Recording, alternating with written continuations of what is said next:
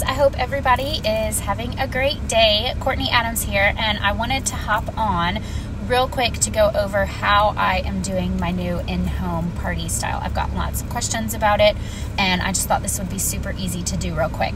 So every month on the second or third Saturday of the month, I am hosting in my house up to 5 hostesses and their closest 5 to 10 friends, okay? So I'm just asking them to send out messages to basically their ride or die people. And I'm having them start the conversation about the party about 2 to 3 weeks out.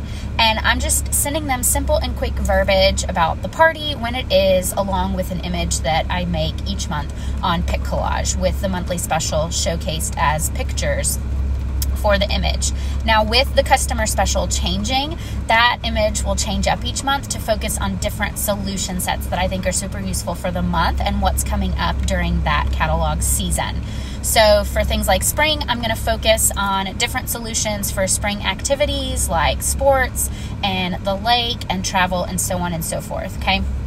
So I'm asking different people to host in my home, and I am coming up with a list of people that I want to reach out to and ask if they want to be a hostess for the month. I let them know that it will be at my house the second or third Saturday for 3 hours. They will come and hang out. Their friends can come and go as they please. There's no formal party presentation, and their friends can just simply show up when it's most convenient for them. They're welcome to bring a friend or even their children with them because my kiddos are there, and they're just able to shop and get their hands on the items. I've got everything laid out. I also provide snacks for them. It's not a meal type of thing, it's snacks along with drinks and the opportunity to just ask questions, and I am present so that they can figure out what items will help them most and which things can be really useful for them, okay? So I'm telling my hostesses, when exactly it is, how to come up with a list of names to invite. So I'm just telling them, come up with 15 friends that you would love to have in your own home, and let's focus on those top 10 friends. These are your tribe, your ride or die people. And I send them the picture that I've made along with verbiage, and I tell them to individually reach out via text message or Facebook Messenger so that they can get with them and really kind of personalize each message. And then that's done about 2 weeks before the party. And then a week before the party, I'm sending them a reminder about the party and how it's going to work and what I expect of them as the hostess. And I tell them to send out follow-up messages. And then 2 days before the party, so like Thursday night, I'm sending them another message to follow up one more time with the people they have invited.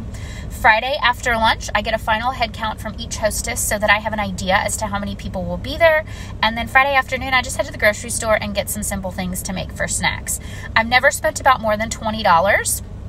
And that's even if I've got 20 to 25 people showing up in my home. Most people really aren't coming for the snacks. They're coming to put their hands on things and to really get an idea for items and solution sets that they could use in their lives. And then just to also to see their hostess friend and to have some girl time. I do encourage my hostesses to share an online link with those that aren't local. And so I'm telling them, you've got 10 friends locally that you want to invite. Think of 10 friends that aren't local that you would love to send this link to, and let them know that they are your top online VIPs that you want to share this with. And I definitely encourage them to get online orders before the party. We then close their parties the night of the in-home party, and they're able to get me their hostess rewards while they're at the party. There's no going back and forth, emailing, things like that. It's just super quick and simple. I love that it's at my home because everything is already there. I'm not having to transport, and I'm able to run 5 parties at once in my home instead of doing 5 in-home parties, leaving my house 5 times, which is just kind of unrealistic for me and my family this moment in time. It's been a lot of fun, and I have met some great new customers. I have been able to have some adult time and really connect with people, build relationships, and it's just a fun way to have an in-home gathering. And you could really translate this to look like anything for your current life. So whatever's easiest for you, but I hope that helps and gives you guys an idea of how to make this work for you. And like I said, I've got people that have said, hey, I can't come in February, but please invite me to March because I definitely want to be present and come.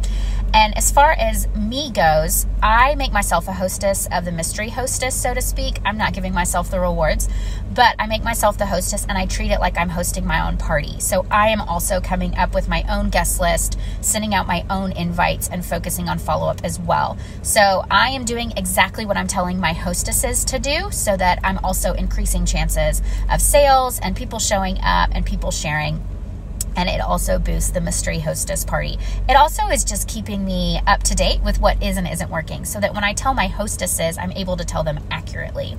So this is a really fun thing to do. I would love to see you guys do it. I think it's a lot of fun and it's a great way to connect and meet new people. Let me know if you have any questions and I hope that this helps.